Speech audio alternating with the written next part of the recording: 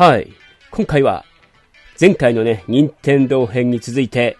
ゲーム業界2024と題してね、ソニー編に行きたいと思います。日本を代表する任天堂とソニーのね、ゲームハード。現在主導権は、ソニーの場合はね、北米の方に移っちゃってますけども、なんだかんだ、日本に馴染みのある会社ですので、頑張っていただきたいんですが、世界的に見ると、かなり PS5 大健闘なんですけど、ちょっと日本ではね、元気がないかなっていうところで結構心配してる感じがします。で、なんといってもね、今年、そう、覚えてるでしょうか。1、2、3でね、始まったプレイステーションが、今年ついにね、はい、そうなんです。今回はね、前回の任天堂編に続いて、そうですね、早いもので30年ですよ。生まれたばっかりの人が30歳になります。当たり前ですけどね。いやー、もう30年前の話なんだ、みたいな感じ。30年って一言で言うけど、どえらい長さですよね。あの戦いからね、ソニーって結構、どうだろう、なんとなくね、新しい分野に参入しても、さーってやめちゃうことが多かったんですけど、ゲームに関して言えば、本当にね、30年間、続けてくれましたよ。ソニーのおかげで、逆にね、任天堂も、目を覚ましたというか、新しい境地をね、目指していった感じもしますんで、なんだかんだライバルがいるっていうのは、とても大事だなと改めて思いましたよ。要するにソニーが来るまでは、はっきり言っちゃえば、任天堂のね、一人相撲だったんで、いわゆる独占状態だとね、なかなか、保守的になったりとか、新しいものが生まれにくくなったりしちゃうんですけど、ソニーというね、ライバルが出たおかげで、任天堂自身もいろいろとね、新しいことをやり出したりとかもしましたんで、そういった意味では本当にもうこの30年間、非常にいい関係だったんじゃないかなと思います。ということで、この30周年ということで、プレイステーション関連でね、なんか出るのかなと思うんですが、いかんせん、今ね、ソニー、特にソニーといっても、ゲーム部門は SIE が担当してますんで、ソニーインタラクティブエンターテイメントですね。北米にね、主導権が移ってます。そうなると、日本のね、1994年というよりは、北米では1995年のね、春ぐらいだったかな。そのぐらいに出たと思うんですよ。だから、若干30周年の感覚が違うと思いますんで、どのくらいね、今年の年末に向けて、なんかイベントがあるのか、何なのかわかりませんけども、なんかあればいいなと思います。このね、プレイステーションクラシック2みたいなの出てきたらまた面白いんですが、前作がね、結構やらかしちゃったんで、あんまりこう、クラシックゲームに、やる気があるのかどうかって言われると、微妙なとこなんですよね。だからそういった意味ではPS5 に注力するのかなといった気はしますが、プレイステーションカラーなんてのがね、出てくるかもしれません。ということで、一番肝心要のこちらですよ。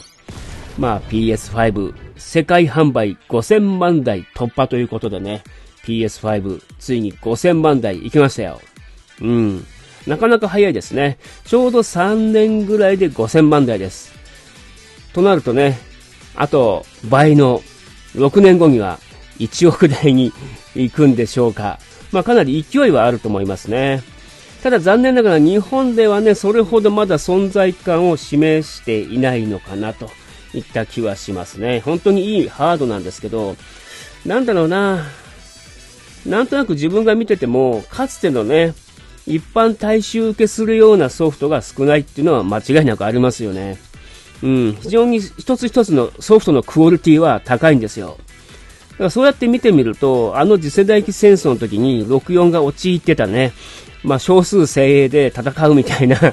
感じの、あれよりはいっぱいソフトはあるんですけど、でもなんかそんな感じのね、雰囲気。なんだろうな、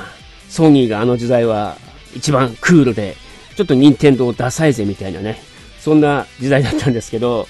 その逆転現象みたいなのがね、特に日本で起きちゃってまして、非常に現在、日本ではね、おそらくこの年末までに500万台ぐらい日本突破したと思うんですけど、どうですかね。500万台ですよ。かつてのプレイステーションってことを考えると、元気がないなと。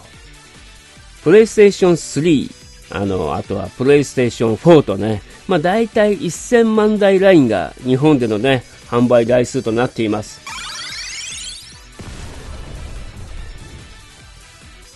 ということで、2023年、去年になりますけど、プレイステーション5、何もね、してなかったわけじゃないです。一応世界と同時展開なんで、日本にもね、ちゃんと同じ発売日に出してました。まず2月にですね、プレイステーション VR2 を投入してきましたね。ちょっとお値段がね、なかなかしたので、普及までには至ってないと思うんですけど、新しいね、ゲームの世界を見せてくれたと思うんですけどね。いかんせんやっぱ周辺機器として、本体と同じかそれ以上といったね、価格になっちゃってますんでね。そこが一つ厳しいのと、なんだかんだゴーグルをかけてゲームをするというのがまだまだ迫力ありますよ、すごくね。あるんですけど、ずーっとこのままの状態でプレイできるかっていうと、やっぱり微妙なところなんですよね。それは別に VR2 が悪いとかじゃなくて、このね、ゴーグルという概念がある限り、なかなか厳しいのかなといった気もしますね。でもゲームのね、新しい一面を見せてくれたという点では素晴らしいんじゃないかなと思いますよ。で、この頃になると、2月ぐらいになるとね、PS5 も安定供給されてきて、店頭で見かけるようになりました。抽選も終わりました。で、2月はね、任天堂スイッチを超えてね、販売数月間1位になったりとかもしましたよ。そんな中ね、コントローラー3万円しましたけど、この新型のコントローラーもね、投入されたりとか。そしてね、一番話題になったのが、いわゆる新型 PS5。ちょっと小型化した、スリム化されたね、PS5 も発表になり、そしてね、発売されました。ちょうど3年目というのかな。3年目の、今年に出ましたけどね、こういった感じで。で、これが発表になった後、このハードがね、ちょっとお値段が上がるっていうことで、旧作になってしまう初代ね、PS シリーズがお買い得になったっていうこともあって、そちらにね、ガーッと駆け込み需要があったりとかしましたよね。その辺ちょっとね、その後品薄になっちゃってまたね、そういった意味で若干売り上げ的には落ちてしまって、今年の販売数としては、ちょっとガタ落ちした10月といった感じだと思いますけど、それは新型のためなんでね、しょうがないと思います。で、いよいよですね、もう一つ周辺機器が出ました。そう、PS ポータルです。略して PSP だったんですけどね。はい。こちらはね、現在品薄になってますね。見れば見るほど逆に手に入んなくなってくると欲しくなるのが不思議なんですけど、はい、PS ポータル。現在品薄ですね。はい。思ったよりも需要があったんでしょうか。ということで、ソフトの方もね、実は PS5、かなり日本向けと思われるものがたくさん出ましたよ。で、本当にね、ようやく出てきたかと思える感じはするんですが、それでもね、まだまだちょっとなんだろうね。これから PS5 を買うぞという新しい層に向けてはなかなか訴求しきれてないのかなって気はします。いわゆる定番タイトルと言われているものがガンガン出てます。惜しいのはね、まだマルチプラットフォームだったりしますよ。どうしても PS4 版が出ていたりとか、Steam 版があったりとか、そんな関係で PS5 じゃなきゃダメっていうのがなかなかまだね、ないというのが。で、自分もね、今年あれですよ。なんだっけ。アーマードコア6買いましたけど、すごく、めちゃくちゃよくできてんだけど、難しいんですよね。難しくて、なかなか最後までいかないっていう、惜しいタイトルかなと思うし、そういったものが結構積み重なってて、なんか難しいのかなっていう雰囲気をね、醸し出したっていうのもあるんですよね。で、ちょっとね、グラフが出てましたね、ずっとね。このような1年間になってました。これ見てわかる通り、2月、ね、PS4 がぐぐっとスイッチを超えてます。ちなみに1月もね、3週目、4週目は PS5 の方が上回ってたんですけどね。そんな感じで6週間ぐらいね、PS5 の時代がありました。あと、ニュー PS5 が出た週もスイッチを超えていたんですが、その7週分ぐらいだけ超えたんですよね。それ以外はなんだかんだね、スイッチの方が上回ってしまうという現象のまま、自分はね、今年は PS5 になるんじゃないかなと思ったんですけど、やっぱりなんだかんだね、ゼルダの伝説が大きかったですね。あれで再びちょっとブーストがかかっちゃったんですよね、スイッチね。このグラフ見ても5月6月スイッチ異様に伸びてますね。で、それ以降もまたガタッと落ちるわけじゃなくて、なんだろう、下がってた2月3月よりはまた多く売れる時代が来ちゃってるんですよ。そういった意味でね、一本のソフトでまたガラッと変わるっていうのは、今も昔もあまり変わんないんですけど、それがね、やっぱ PS5 に一本欲しいと。まず一本ですね。まず一本ないと、始まりません。かつてね、PSP が、ハードは売れるけど、ソフトが売れないと言われた時代にね、例えばモンハンが出たとか、ビーターも、ソフト売れねえなと言われてた時代に、マイクラが出たりとか、そういった感じでね、まず一本、なんか欲しいですよね。なんてやってるうちに、もう PS5 4年目なんですよ。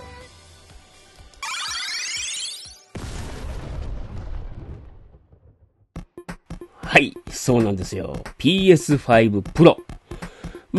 要するに、この年末、2024年の年末は、次世代のね、PS6 と言われてるやつの中間ポイントになるんですよね。なんか2028年の年末に、PS6 と呼ばれているものが出ると。